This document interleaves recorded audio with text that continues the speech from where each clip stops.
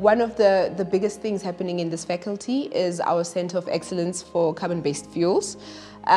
Reason being, this country makes use of a lot of coal in order to generate electricity. 90% of our electricity comes from coal, as we've said. And in order for us to at least prolong the bit of coal that we have left, we are going to have to add a renewable form of energy into the mix. And the Carbon-Based Fuels Center of Excellence allows for that, because now it merges the coal guys with the biofuels people. And then because we're going to have to clean some water with this whole entire processing, we also have the water group in the Carbon-Based Fuels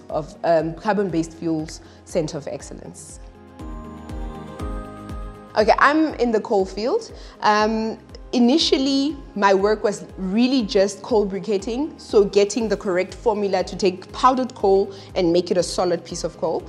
But now I'm also adding the renewable sense into it, so I'm adding biochar into my coal briquette to ensure some carbon neutrality, or to reduce CO2 emissions with utilization.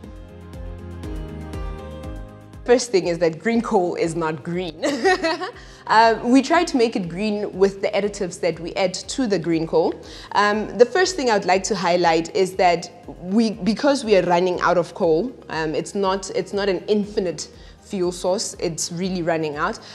We are now making use of fine coal, which is being stockpiled and thrown away over the years due to the powder is being produced due to mining processes.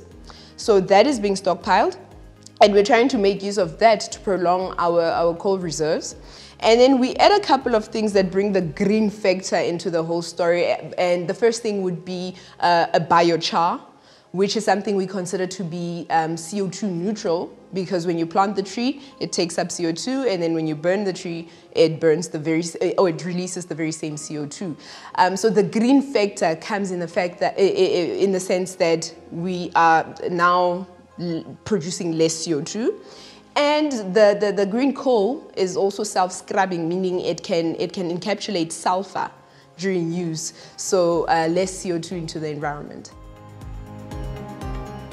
In terms of briquetting, we are one of the very few universities that do that.